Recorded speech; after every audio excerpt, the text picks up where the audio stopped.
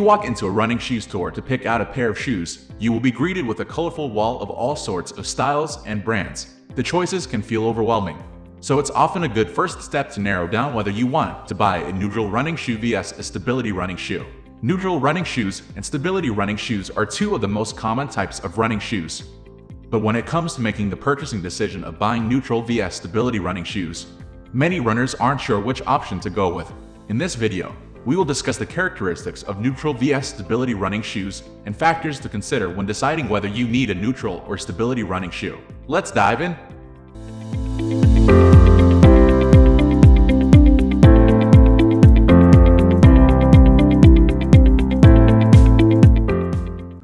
What are neutral running shoes? Neutral running shoes are basically running shoes that lack any type of stabilizing features. Rather than aiming to control your foot positioning in any sort of manner, neutral running shoes simply aim to provide flexibility for a smooth heel-to-toe transition and freedom to follow your natural strike pattern in the most unencumbered way. What are stability running shoes? In contrast to a neutral running shoe, which does not offer any type of stabilizing features or support, a stability running shoe incorporates materials and design elements that aim to guide your foot through the correct path of motion as you run.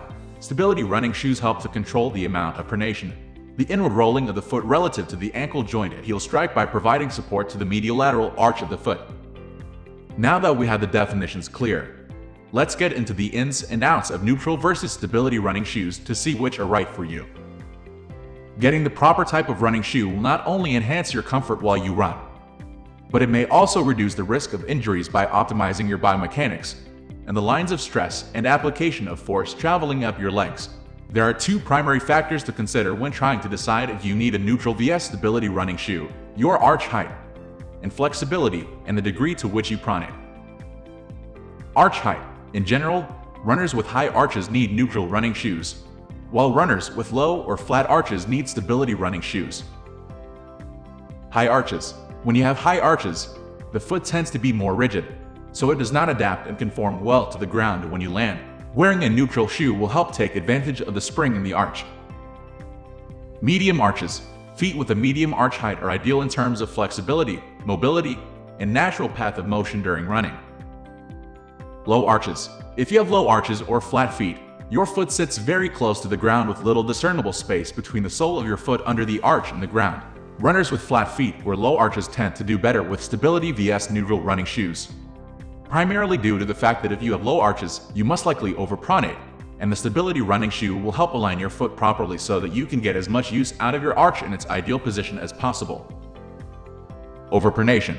Overpronation is usually so closely enmeshed with having flat feet or low arches that it's often just assumed to be the same factor to consider when deciding whether you need neutral vs stability running shoes.